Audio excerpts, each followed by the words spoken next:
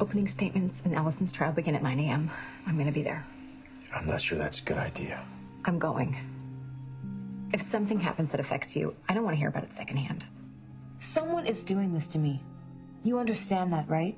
And I think we know who that somebody is. I told you, it's not Allie. Alison De Laurentiis is capable of anything. I've experienced that firsthand. But you can't be certain. Certain enough.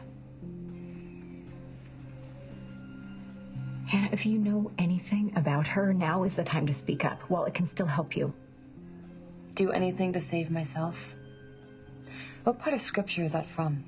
This is about telling the truth, Hanna. I am telling the truth. I didn't do anything and Allie didn't do anything either. I don't care about the truth.